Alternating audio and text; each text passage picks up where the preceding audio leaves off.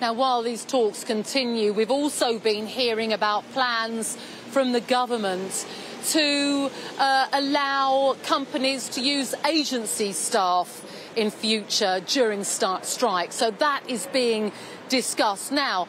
Mick Lynch, when I put that to him, said, well, you know, where are you going to find people who are adequately trained to be able to deal with high power levels, you know, that are needed to run the trains? The Business Secretary Kwasi Kwarteng has responded to that accusation about safety. This is what he had to say.